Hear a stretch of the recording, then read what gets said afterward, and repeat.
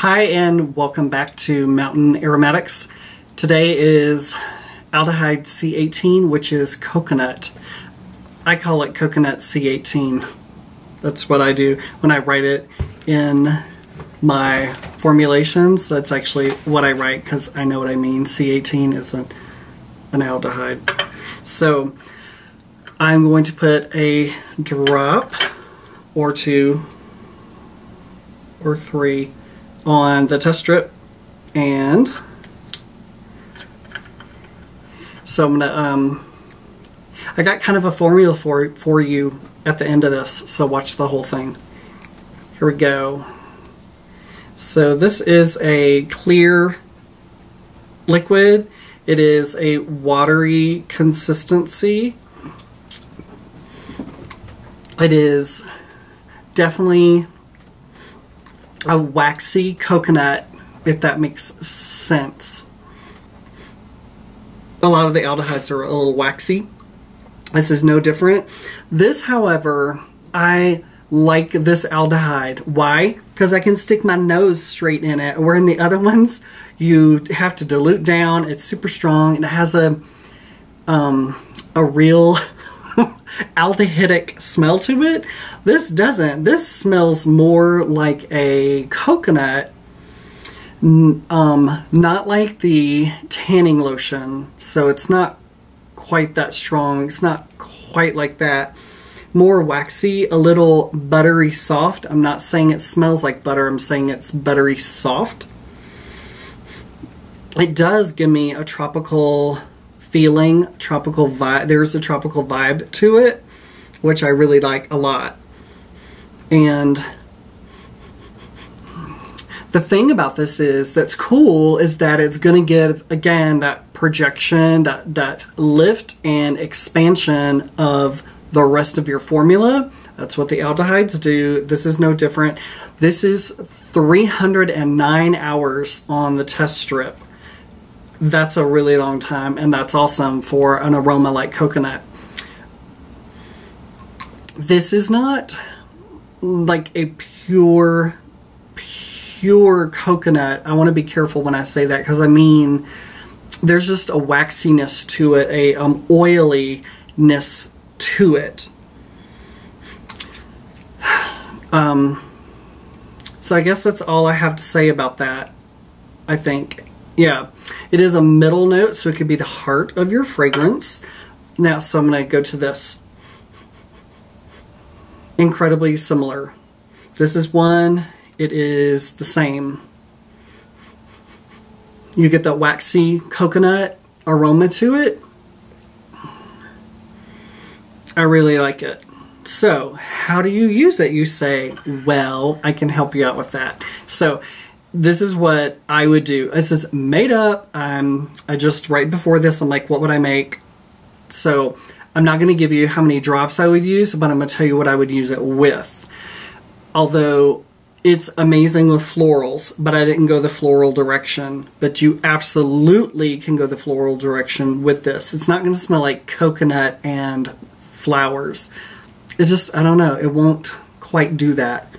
There'll be a hint of coconut in the background with it, which to me will smell beautiful. I digress. Back to my other one.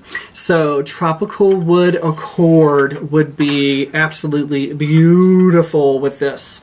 Hello, it's tropical. Fresh Accord to give it a little bit more lift and freshness. Here we're about to go to the ocean here. Aphermate. I don't know if it's Aphermate or Aphermate. I guess it's Aphermate. This is, to me, that oceanic salt, thick salt water, concentrated salt water. I would add that to it. This one I have yet to figure out how to pronounce. It's the Bicyclononalactone.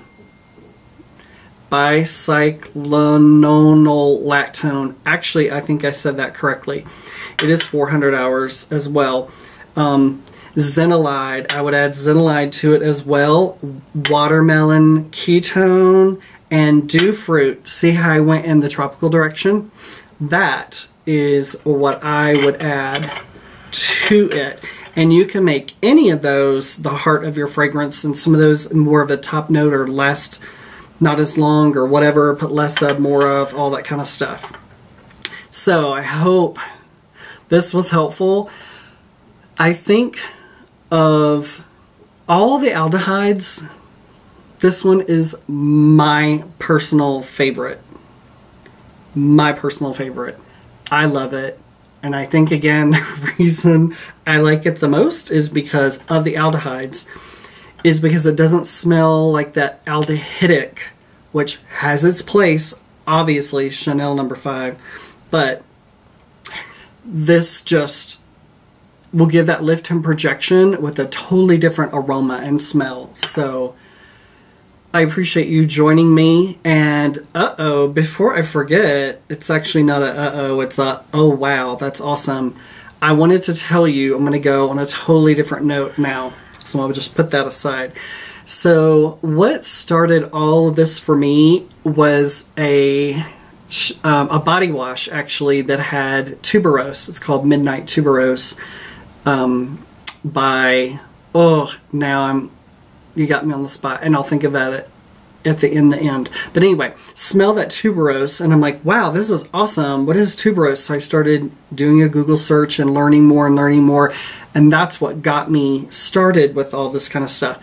Well, long story short, I got tuberose bulbs. They kind of look like tubers. They're between a tuber and a bulb. They're really kind of different. They're between a tuber and a bulb. But anyway, I got some from Hawaii, planted them a long time ago, and they finally, yesterday, the first one bloomed. So I took a photo. So here you go. Here is my photo. Now, of course, it's not all the way bloomed out. And once more start blooming out and I get a full flower that's all the way bloomed, you can see that they're double bloom, double blossoms. And